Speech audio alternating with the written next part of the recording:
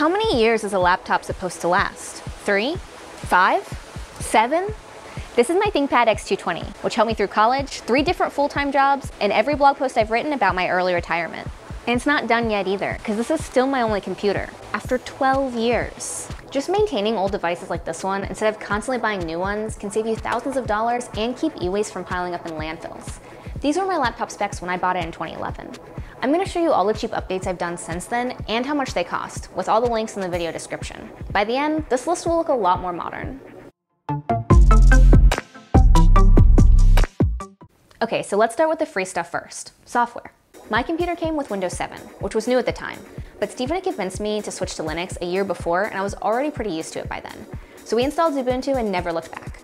It's a lot lighter than Windows, which gave me a speed upgrade on day one.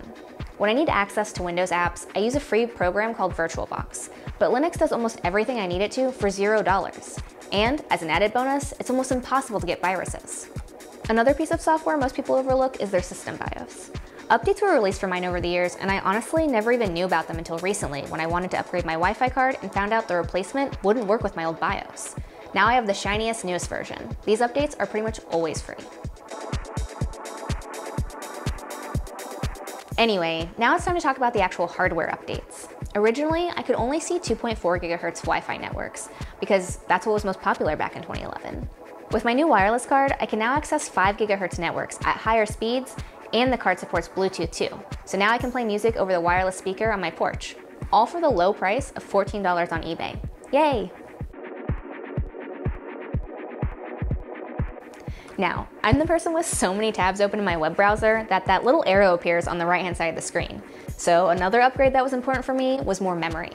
Luckily, Stephen knows exactly what a girl wants and bought me 16 gigabytes of RAM for my birthday a few years ago. But probably the most noticeable upgrade we ever made to my computer's speed was switching from an old, spinning 320 gig hard drive to a faster, lighter 480 gig solid state drive. The speed change was like night and day, and it only took one screw to replace. I honestly wish we would have done it sooner. Interestingly, there's even an mSATA slot inside this tiny laptop for a second SSD if I ever want one. But I don't personally need any more storage space right now.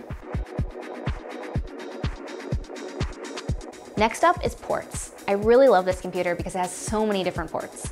I think I can honestly say I've used every single one of them at some point, and I've even added a few more. The Lenovo ThinkPad X220 comes with 3 USB ports, but only one of them is USB 3. When Stephen does data backups, he sometimes needs to transfer between 2 external hard drives, which takes forever over a USB 2. So he uses this Express card, which gives my computer 2 extra USB 3.0 ports. It was pretty cheap too. Unfortunately, none of those ports are the new USB-C style, so I bought a USB-A to USB-C adapter on eBay for 75 cents, which will let me plug newer peripherals into my PC. Speaking of USB-C, my most recent mod, which I just finished today, was replacing this ugly yellow barrel charging port with a modern USB-C power port instead.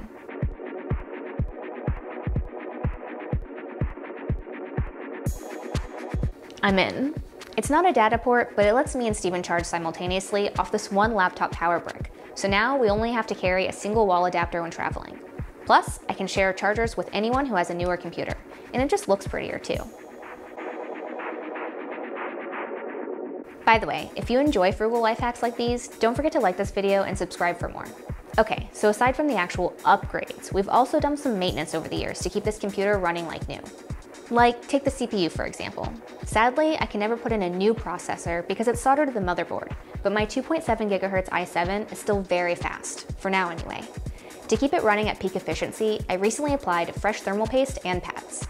Remember, a cool CPU is a happy CPU.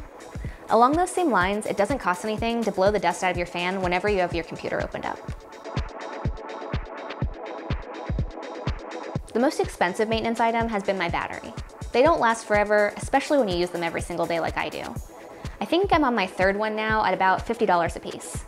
Luckily, they pop in and out really easily with the flick of a switch. So altogether, after 12 years, my laptop has gone from this to this, for a grand total of under $1,200. Considering I used it to make my entire living and then some, I'd say it was a pretty good deal. If you like this kind of stuff, don't forget to subscribe or follow along on your favorite social media platform.